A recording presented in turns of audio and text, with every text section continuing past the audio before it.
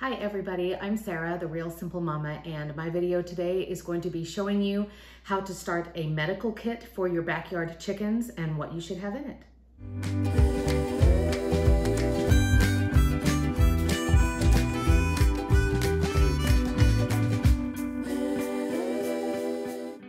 Thank you for being here and watching this video. So this is going to help you start getting an idea of the types of tools that you should have in your medical kit for your backyard flock. Now, and I'm not gonna go into detail about all the different diseases your chickens can get and the symptoms and all the different injuries that your chickens can get. Those are all covered in other videos. But what I'm going to show you is over the past few years of having chickens, these are the types of materials that I keep reading about over and over as things that you should have on hand in case somebody in your flock gets sick or gets injured. And that way, whether you just have baby chicks or you don't even have chickens yet, you can start building this toolkit of items that you may need. So we're going to talk about just basic first aid type materials that you need if you need to dress a wound, as well as some medications that you might want to have on hand. So first of all, I would have a basic setup of just some basic tools and materials.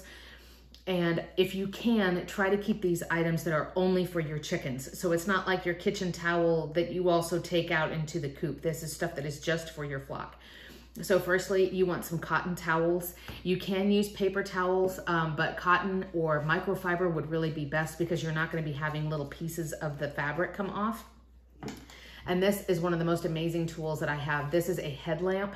I use this all the time, going out and doing medical checks, doing chicken spa treatments for bumblefoot. If you want to go out at night and see if they have any type of mites, lice, parasites, this is the thing. So this goes on your forehead. I'm not going to model it for you because my life is embarrassing enough as it is. But this thing is fantastic.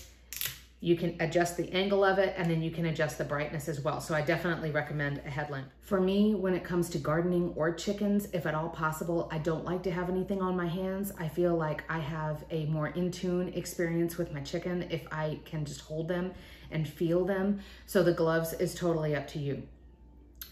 The next thing we're going to talk about is having some stuff to help just sterilize the area.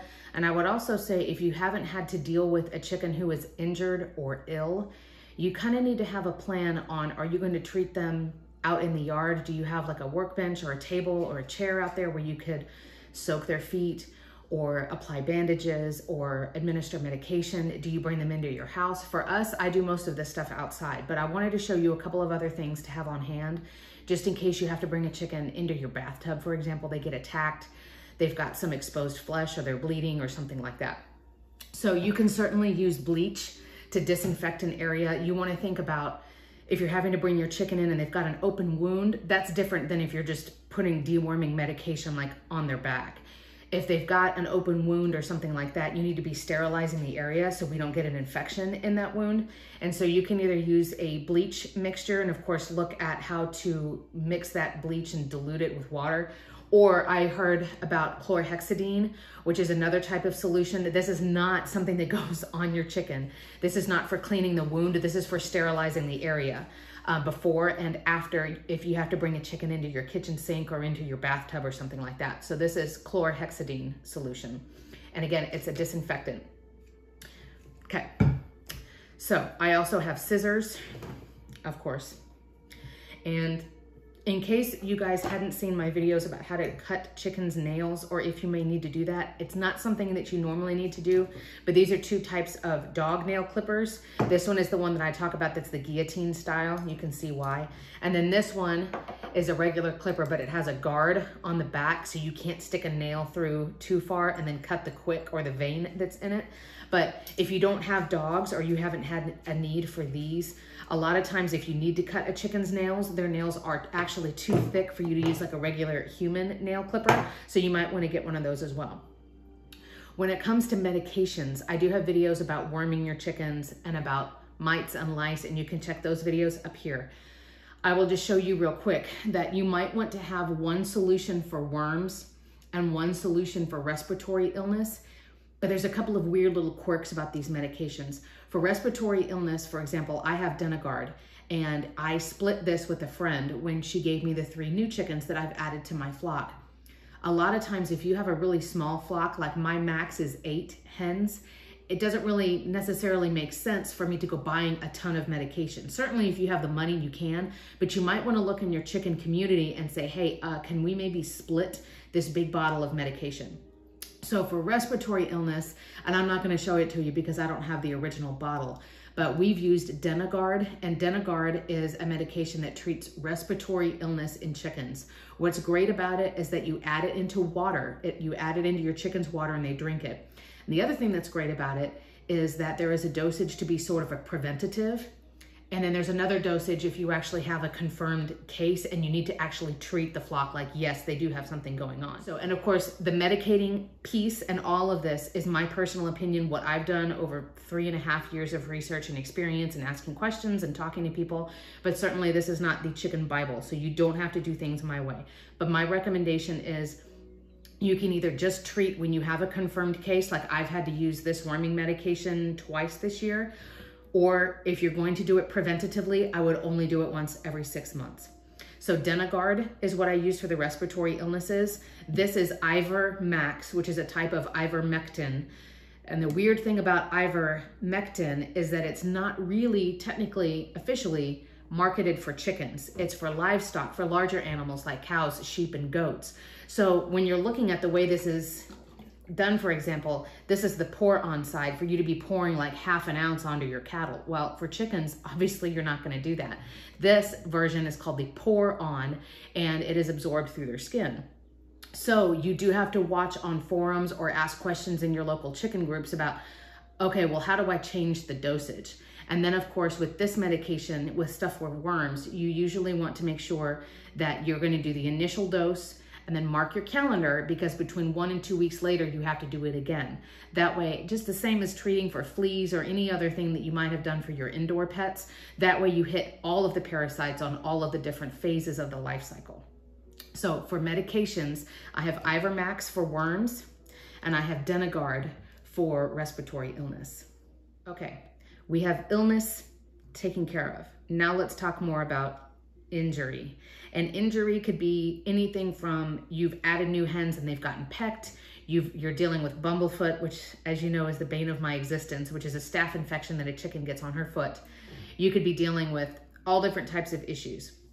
There's a couple of different things that I recommend. First of all, either the bleach or the Chlorhexidine, so that you can sterilize the area just in case they have an open wound. Again, there's no point in you bringing them into your house and spending all of this energy and effort trying to clean the wound and treat it if you're putting them in a dirty sink.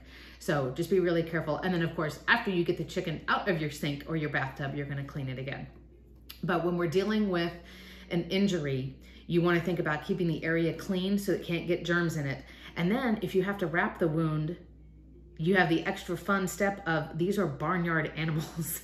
How am I going to keep them from taking the bandage off? But don't worry, I have figured all of this out and I've actually gotten pretty good at it. So this is the process that I do. And I'll show you all of the products that I use. Oh, by the way, nobody gives me any of this stuff for free. Nobody pays me to advertise their product. So this is the stuff that I truly have that I think works. So if we're talking about a bumblefoot infection, for example, which is what I've been dealing with again, I have a special, it's not this Tupperware container, but it's the same type of concept that's only used for chicken stuff. It's been sterilized and cleaned. I put warm water in it with Epsom salt. I actually don't measure out the Epsom salt because it's really just to help soften up the scab or to help make the flesh a little bit more supple if you have to dig in there or take a scab off. So warm water with Epsom salt, and I will soak the chicken's feet in there, which is why I have my chicken towels. Then when we're cleaning a wound, this is what I recommend you do. And again, these are not the only products that work. There are plenty of products that I could go and list just to confuse you even more that I don't have yet because I haven't needed them. But this is what I do in this order. So to help actually sterilize the wound, right? Not bleach solution, but what you can actually put on your bird. I use Vetericyn. And this is sort of like the chicken version of hydrogen peroxide. It's gonna help clean the wound before you put the medication on it and you wrap it up.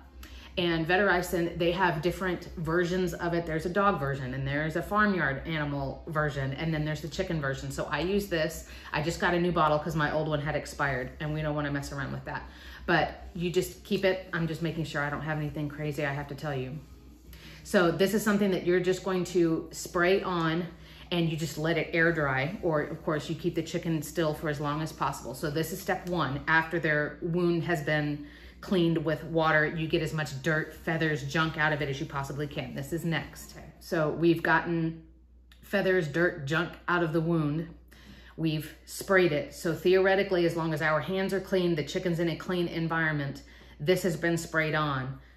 As long as we've still got the bird with us, everything is pretty much as clean and sterile as it's gonna get. The next thing that I would add is Neosporin. You can use off-brand, but what you have to make sure that it doesn't have, it cannot have the pain relief, the numbing agent in it. That is very dangerous for chickens. So just plain Neosporin, and you can put it on as liberally as you want. Again, make sure that your hands are clean or your gloves are clean, and you can put that on the chicken's wound. So Neosporin without pain. And again, don't let this be like the family Neosporin. Let it just be the chicken Neosporin. After that, then we're going to do gauze and a vet wrap or an athletic bandage that I'll show you in a second. But I wanted to show you this new product that I've just been using for a few weeks. If you've got bumblefoot, which is a different situation because your chickens have gotten a cut and then it starts to get an infection inside it. It can end up in their bloodstream and it can end up killing them if you don't treat it. With bumblefoot, you are trying to draw out the infection, right? We don't want it going up into their body. We want to try to pull it out. So we're trying to get the scab and the kernel of the hard, pussy junk where the infection got in, we're trying to pull it back out. So while what I just showed you would be perfectly fine, what I've been doing for my girls with bumblefoot, and they're almost healed, yay, is I do the sterilizing the area with the bleach or the chlorhexidine or whatever. I soak their feet, I use Vetericyn, and then instead of the Neosporin, what I'm putting on them that's gonna stay on when I bandage the foot up is it's this stuff called Prid. And what it's going to do is it's going to help draw everything to the surface of the skin. So if you've got, in the sense of bumblefoot, you kind of know that it's healed, just like for us, when the scab comes off and it's healthy tissue underneath, that's when you know you're good to go. That infection is gone. They're out of danger. So what I do, and you can see it's like just a really thick, it's a lot thicker than Vaseline, is I get a nice good blob of that with my clean finger and I put that all over the scab, and then we're gonna wrap it up. And after using that for a while, it's gonna help the scab to soften. Now, we don't wanna rip off a scab if they're not done healing underneath. But what this will do is help draw all of that stuff and bring it out instead of allowing it to go deeper in. Does that make sense? The other two things that I'll show you is we have non-stick pads or non-stick gauze. It comes as a big rectangle. And before I'm out there with an injured chicken, I've cut it up into small squares. You can see the rest of my small squares are in there. So the chicken's gotten the Epsom bath soak on their injury, or you've cleaned it with water the best you can, you've patted it dry, you're trying to get, again, anything that you see that's dirt, feathers, feces, get all of that stuff off of there. Vetericyn, spray it liberally, just let it air dry for as much as you can before you go on to the next step. Then depending on what you're dealing with, if it's just an injury, you can use, like I said, Neosporin with no pain relief in it, or you can use, there's blue Kote that's spelled with a K, K-O-T-E, or there's other things that you can put on that help the wound to start closing up and healing and keeping it germ-free. Or, like I said, you could use the Prid. And then what you're gonna do while that material is on there, it's the Neosporin or it's the blue Kote or it's Prid, it's the gummy, thick gel stuff. You're gonna stick a gauze square on whatever it is on your chicken. And then you're going to use, and you can use either just regular for humans, athletic bandage, the self-adhesive, the sticky stuff. They put it on you after you do a blood donation or after you've done a blood draw. Or you can buy the specific crazy colored ones in different thicknesses that are called vet wrap. This one is just a regular athletic bandage. I like using crazy colors because I can look out at a glance and see if Carmen Hendiego has taken her bandage off or not. But then what you'll do is you'll have a strip, and I like the one that's thinner. I had a people bandage that was probably 1.5 inches or 2 inches big, and it was way too hard for me to wrap up my chicken. So I do like, this one is only 1 inch across, and I like that better. I cut a strip, and what you're going to do is wrap your chicken's wound the best that you can, putting it firmly on and sticking the bandage to itself, kind of crunching as you go, because it will not come off. but also keeping in mind that, you know, your chicken kind of needs to still have blood circulation, so you can't do it as tight as possible. My challenge when wrapping up bumblefoot on their feet is you've got to keep all of the toes out and facing the right direction. You can't let them walk around for a day with their foot all bent up. So nice and firmly, and you're putting the bandage on itself, and then you're good to go. Lots of information, but a final quick review. So you've got your worm medication, you've got a respiratory medication, and remember, you need to plan on treating the whole flock if somebody gets something. Read about egg withdrawal and read about if you have to administer it again. We've got the nail clippers, scissors, towels, gloves, and a headlamp. And then we've got to sterilize the surface. You can have chlorhexidine or you can have bleach. To sterilize the wound, you want something like Vetericyn or Blue Kote. Afterwards, to what's gonna stick on and be like a gel that's helping the wound to heal. If we're dealing with wounds, you've got Neosporin with no pain additive, or you've got Prid, which will help draw an infection out in something like bumblefoot. Then you're gonna cut or fold your non-stick gauze pad on for your chickens. I'm holding everything upside down, aren't I? And then finally, you're going to cut and fit an athletic bandage, any of the self-adhesive bandages, or the vet wrap. And again, I like the bright colors because it's easy to see if somebody's snuck out of their bandage or not. Finally, this is not the absolute ultimate guide of every single thing you would ever need for all of your chickens for the rest of your life. These are the things that in the 3 years of me having a small backyard flock, these are the things that I've had to use at least once. So probably in 2021, I will do another video with the things that I have added to my medical kit for my chickens. And then by the end of 2020, you can also find all of these items listed with photos and more details on realsimplemama.com.